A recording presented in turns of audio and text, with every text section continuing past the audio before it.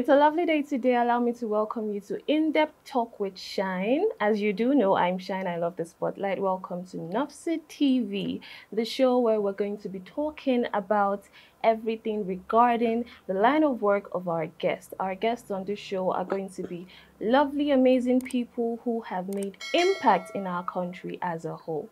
And on today's episode, we have a beautiful woman of honor and valor who has made her state and country proud, Chief Mrs. Falana. Did I get that right? Yes, Olamide Falana. Chief Mrs. Olamide Falana is the special advisor to the governor on gender matters. Am I right? Very correct. I have been preparing for this interview because I am amazed at the amount of work she has done.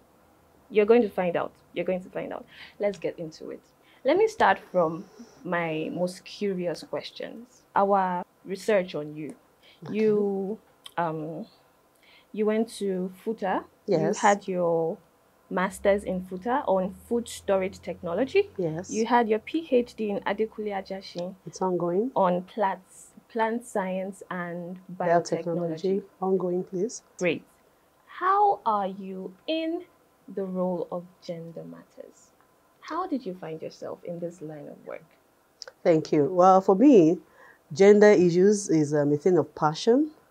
It's a sphere where I feel I have a strong urge to make a change.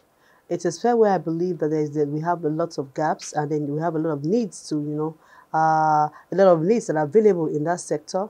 It's a sphere of power because it's we find gender issues among people who have no power. Gender is nothing of education. It's not by educational qualification. It's rather by passion and gradually by experience gathered over the years working on gender issues across board and across the country. Beautiful, beautiful, beautiful. So you mentioned experience being a main point. Would you say your experience is the driving force for you to partake in this sort of issues in the Yeah, country? well, experience is, like you say, the best teacher. Yes.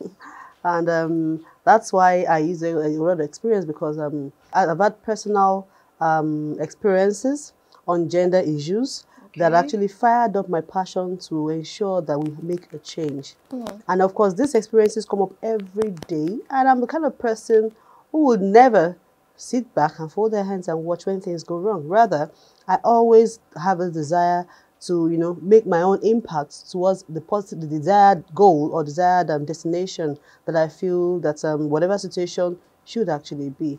And my first-hand experience on gender issues was when I was in the university.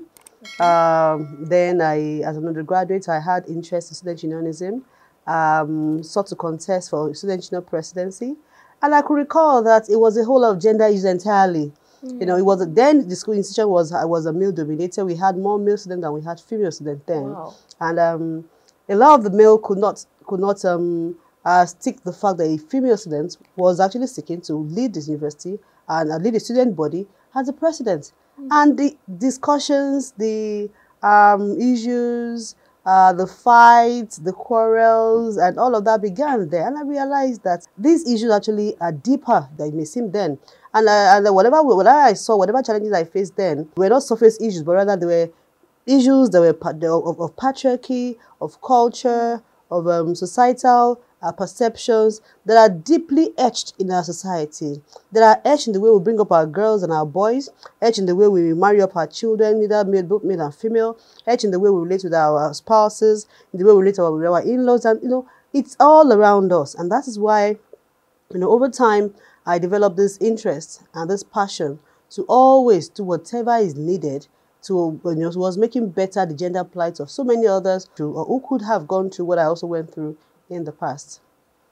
Beautiful work, man. Beautiful. A while ago, you were the executive director to a Girls and Women Research and also the project officer for a development agency that was assisted by the World Bank. Yes. Before you got to all these stages, what was your support regarding this line? How were you able to support your passion and vision for girls and women at large? All right, so after my university days, I worked for a few years, very few years, and intentionally resigned to set up the organization which you mentioned, Girls Women Research and Development Center. Of course, one out of my passion, in this regard.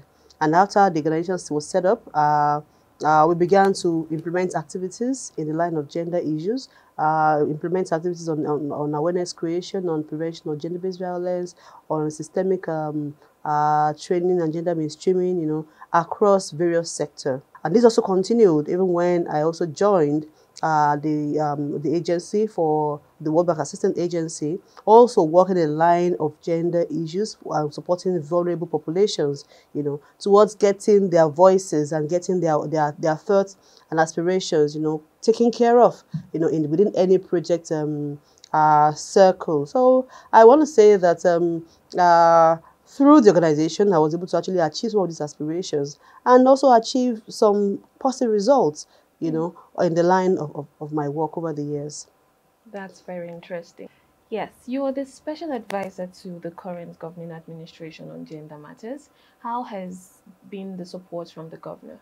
Well, first I want to commend Mr. Governor, Arakunrin Oluwarotimi Akeredolu, because it's somebody that I've always described as a gender specialist to the core, a foremost he for she, because it's a man who believes so much in equity and development. And like I always say, when you have somebody who is a development person and also who is also a gender person, then you can be sure that will definitely have equitable development across board. He's a man who has supported openly every intervention that has to do with prospering the gender future of our state. He's a man who believes so much in gender mainstreaming across all levels and across all sectors of governance. For example, Ondo-State during this current administration had the first female secretary of the state government, an SSG, a female. Ondo has currently women leading key agencies, key ministries and departments within the state, like various Ministry of Health, for example, the Accountant General, and so many other core ministries and agencies within the bureaucracy that are now led by women, which was not what we used to have. In the past, we used to have few women leading, getting to the top of their career, but now we have a good number of women who are also getting to the top of their career within the bureaucracy, and that is gender mainstreaming in the bureaucratic setting. Then in the political field, apart from having a female SSG, the Mr. Governor has also done me fit to ensure that the cabinet also has a good number of women appointed to serve in the Executive Council of Ondo-State, and that is highly commendable.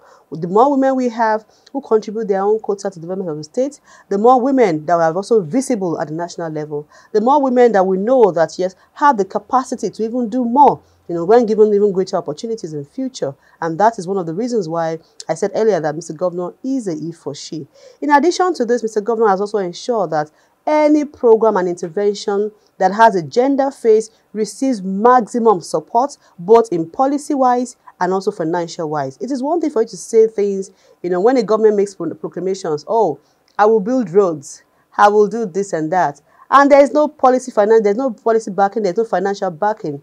There are more of just words that can be forgotten easily. But the very moment you're also able to translate these words and thoughts into financial documents, which is the budget, and ensure that these documents also see the light of the day through your approvals, then that means that you are not just saying it, you are actually doing it. So Mr. Governor doesn't just say it, he's a talk and do, like we always call him. He's a talk and do governor. And finally, on this question, this is about the first time that we're having a cabinet ranking position, an executive position on gender in the state and also across the nation, which means that, having an executive position on gender means that we can actually directly influence policies on gender. We can enhance, we can bring up policies, push these policies that are actually gender related. We can ensure that gender issues come to the front burner, and we all can run along with it and ensure that the mainstreaming is across board. We can develop our communities better, through our gender activities across the state. So Mr. Governor has done so well for women, and also has done so well to ensure that we have that equitable development which Ondo-State actually deserves. Wow, wow. This is amazing news. This is amazing news. Thank you. I'm so impressed with the work you and the governor have been doing. Thank you. To ask some sensitive questions, your office, I know that gender matters include sexism, patriarchy issues, and all of that. Has there been any issues on human trafficking? Because we definitely know that women and children are the Victims. instruments they use for this. Thank Has you. there been any issues? Yes, we've had some cases of individuals who have been trafficked. And of course, you know, the trafficking in person is a huge crime, Yes. huge crime against humanity. My office has collaborated at various points with key offices, uh, civil defense, NAPTIP, you know, towards sensitization on human trafficking. Then again, we also have a working collaboration with Ondo-State Ministry of Regional Integration and Diaspora Matters, where anytime we come across any issue of any individual who has been trafficked or who has been trafficked, we move into action to see how we can salvage the situation. Recently, early this year, about 2 months ago, we had successful repatriation of an indigene of Ondo State, I won't mention where, who was trafficked to Iran. She was there for some time, and later on, we got to know she sent a distress call home to her mother, who had not seen her for months, that she was about to be sold, for life. Wow. Yeah. I know by the time we got the distress call, the mother ran the next day to my office, and through the collaboration with the Ministry of Regional Integration and Diaspora, we were able to contact the embassy over there and had her repatriated back to the state. So right now she's back with her family, she's back with her parents and her family, and she's okay. And we do not just repatriate them, we also seek how to also support them to settle down, because if they come back to the country, how do they settle back? What do they do? So we support the repatriation of such individuals when we get the distress calls and we authenticate that they are actually from Ondo-State, and then follow up also with supporting such individuals with whatever is required in our own little way to settle back into life and back into the country. So we work on that at any time when we have the opportunity. We encourage our youth to look before they leap, and never believe that the grass is greener on the other side. A lot of time we find youth who just want to japa, and some, while they want to japa, they jedano. And some, the lucky ones, are able to japada. Those who japada, are able to come back to the country still whole. There are some that by the time they are coming back, they are already maimed. They've lost a arm, they've lost an eye, and they are not coming back whole again. Wow. And some, by the time they were able to do it, then when they japa, they just go from one level of slavery to another, and they may never be able to find themselves or come back to the country again. So we encourage our young people, please calm down. The nation is hard, yes, but things are getting better. There are policies that are there to help you, to find your fit. The government right now has come up with policies that will ensure that youths who have the interest in entrepreneurship can get access to funds, to begin their businesses. And those who already have existing businesses can also access funds to make their businesses better. So a lot of things are being done by the current administration at the federal and also at the state level to alleviate the plight of our young people. We are not unaware that we have a youthful population, and we also have needs out there. The government is trying. But of course, we should also not as young people, as youth also, we shouldn't outrun time by being impatient, and trying to, speed up the harm of time. Final note on the question you raised about trafficking. My office has a weekly radio program that we host on Crest 106.1 FM.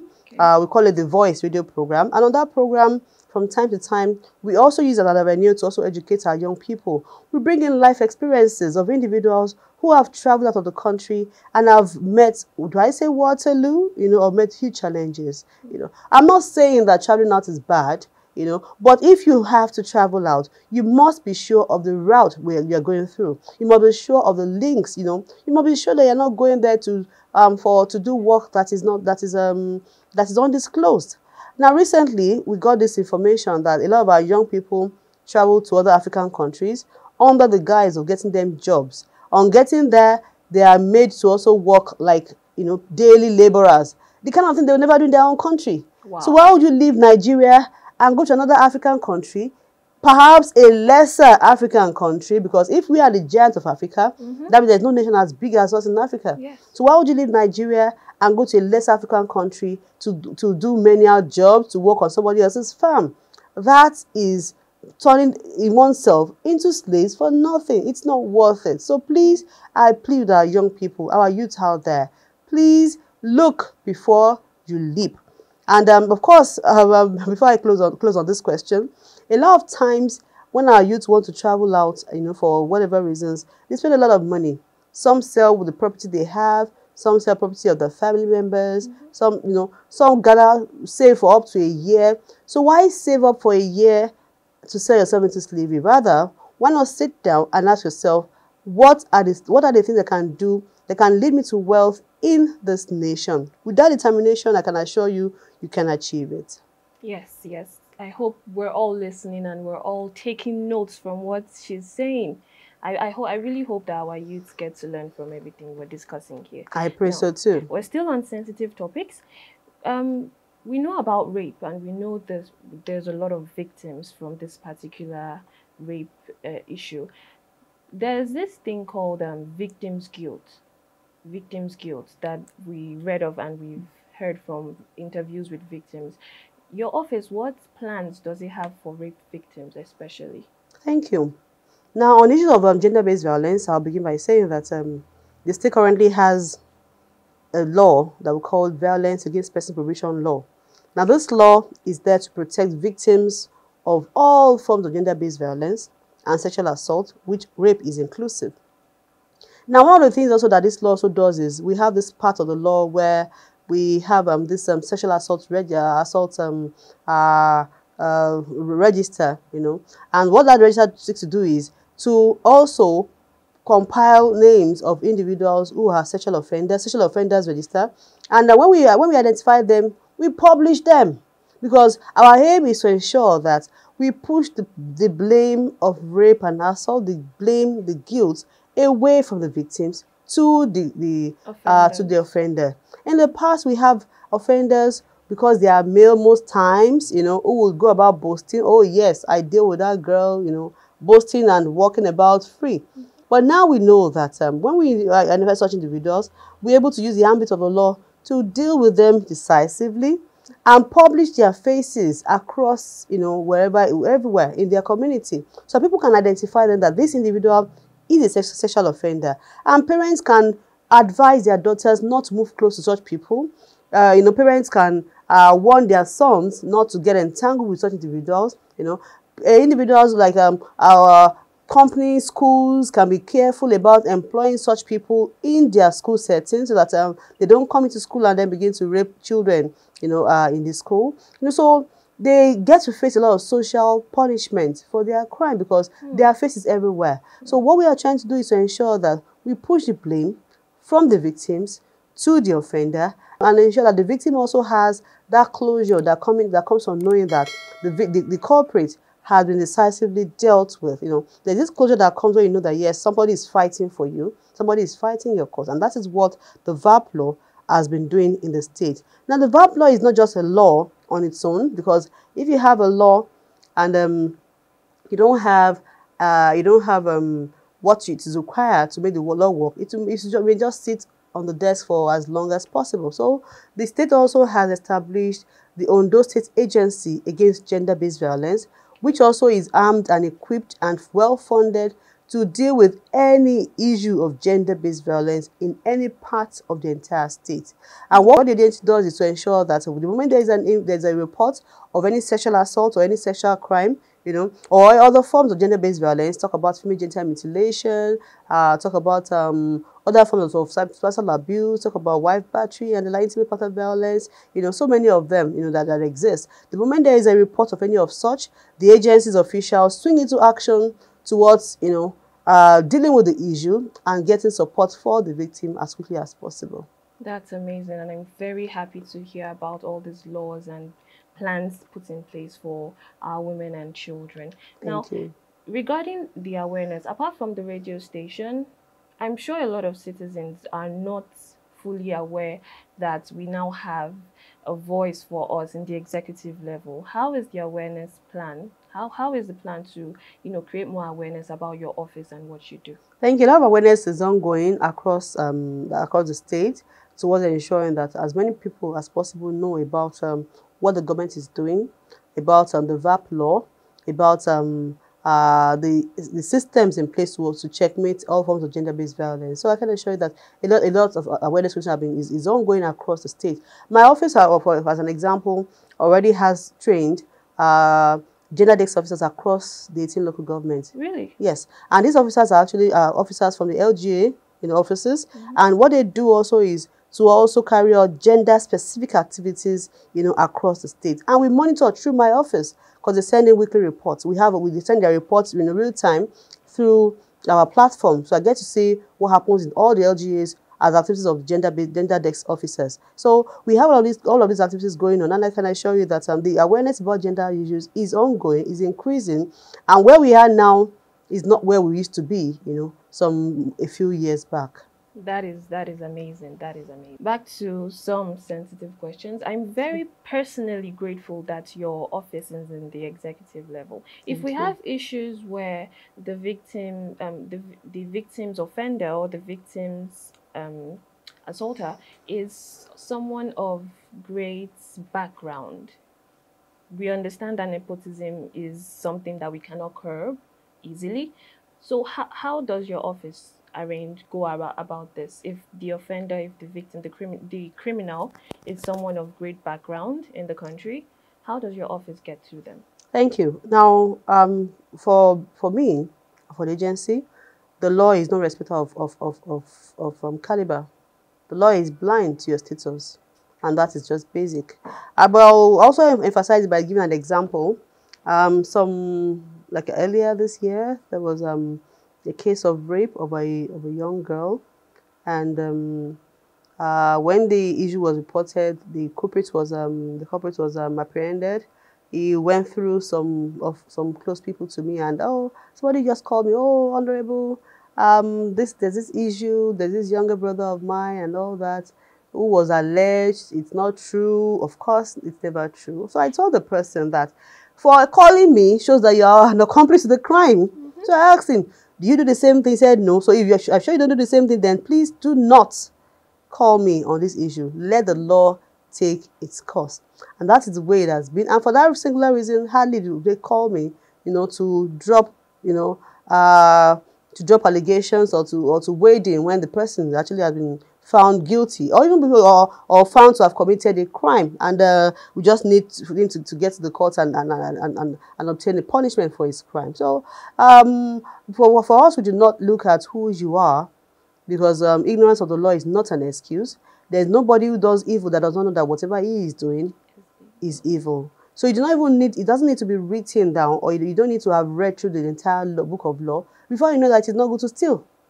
You do not need to read through the book of law or the Nigerian constitution, for you to know that it is a crime for you to kill, for you to rape. You do not need, for you to infringe another person's right. You do not need a book of law to know that. These are things that are just basic. These are things that you and I know. But for the fact that crime is mostly committed in hidden, in corners, a lot of people try to also hide and dodge the punishment. And that is why we have the law, and we have the law enforcement agencies to also checkmate such individuals so that they don't do the same thing again and cause maximum damage to society. So in my office and also the agency, we dispassionately ensure that culprits are brought to book, and wherever you are, go ahead and face the music so long as you have committed a crime. The crime. Thank you. I'm sure that whoever is listening has their mind at rest that no matter what happens, they are going to be vindicated. Definitely. So we know that you contested for governorship at a point. How was the acceptability? Thank you. 2016, I was a governorship candidate for Democratic People's Party, and we went around the state campaigning, working, and then I realized that a lot of women also feel that we are ripe as a state to have key leaders who are women. A lot of men believe that if a woman has a capacity, they are also ready to support. But of course, you will know that politics is beyond acceptability. Your party also matters. But I know that on one-on-one basis, I received a huge level of support, from across board. People who were excited, people who were amazed, those who were encouraged, those who told me, okay, fine, they'll go and encourage you. Who were encouraged. This will also encourage their own daughters, to keep their head high and keep their shoulders high as well. So I made it. I received a lot of support across board, and of course, this also translated into votes. By the time the election came about eventually, so I want to believe that the environment is gradually becoming more ripe for us to have a female governor in Ondo-State, and I can assure you that come next election, you can be sure that we hope to have a female that will lead as the next governor from Ondo State. And for one, if I may drop this, I will be in the race by the grace of God. Wow, wow. That is amazing news to look forward to. Thank you. News to look forward to, and we hope for the best. Thank you. Yes. So we do know that, and when we hear a woman is involved in gender matters, people call her a feminist, people call her the enemy of men, but you're a happily married woman. Yes. How do you go around this? How does it work? How is the support from your husband and the male supporters around you? Well, to begin with, I always counsel young ladies that when you're growing, just be yourself. When you are yourself, you attract the kind of person who understand you for who you are.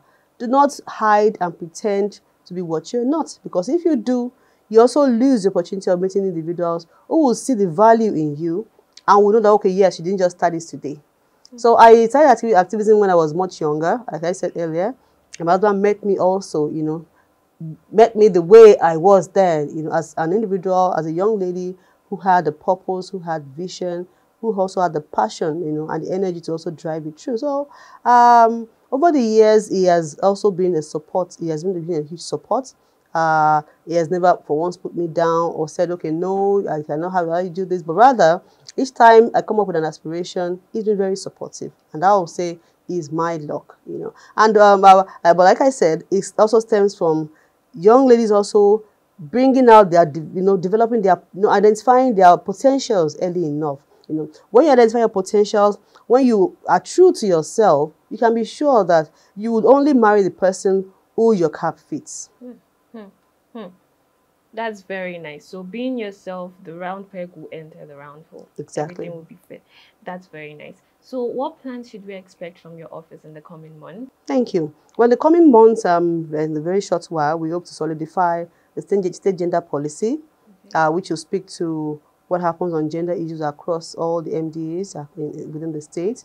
We hope to be able to also increase our awareness creation about gender.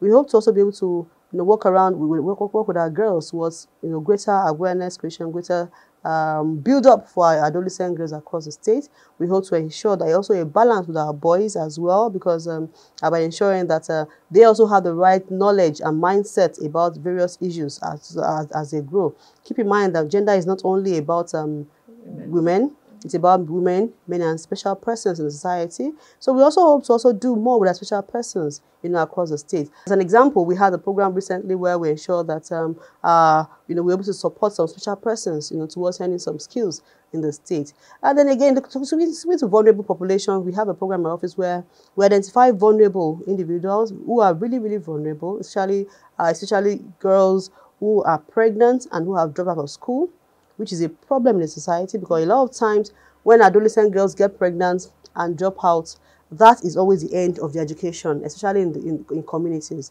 The education stops. The corporate person making pregnant may say, okay, I have no money. So she's just left to fend for the child by herself, and she may never be able to regain education. So what we have done is, across the states, also identify, across the entire district rather, to identify such young ladies, organize tailor-made trainings for them, so that will support them to, through the period of pregnancy, putting to bed and all of that. And then by the time they're now able to get their life back together again, they also push them gradually towards going back to school through our counseling, so that they can regain the right of education even after they put to bed. And that's also one of the gender issues that we're also tackling through my office. That's amazing, and we're very happy that you've let us know about all of this. Thank you. So last question before we let you go. I'm sure that we've used up a lot of your time. How do we get to your office? How do we contact your office? Some people have, should I say, some sort of trauma, PTSD issues with law enforcement agencies due to whatever they faced in the past. And you are telling us now that you are the stronghold, the voice that we need. How do we contact you without going through any other people? All right, so you can always reach me in my office. My office is at government, is at Ondipa building in Government House, Alagbaka, Akure. You can also reach me through my email. I'll drop the email, olamide.falana@ondostate.gov.ng. You can reach me through those two means at any time. I'll drop your mail, I'll respond immediately. And if you get to my office at any time, we have an open door policy. Thank you very much, ma'am. Thank We're you. grateful and honored that you honored our invitation to come Thank to you. Nofsid studio today. Thank you very much, Thank you Shine. very much. Thank you. Until next time. Yes, that is it today on In-Depth Talk with Shine. I have enjoyed this interview and I have learned so much. I hope you have as well. Until next time, join me on Nofsid TV. Mwah.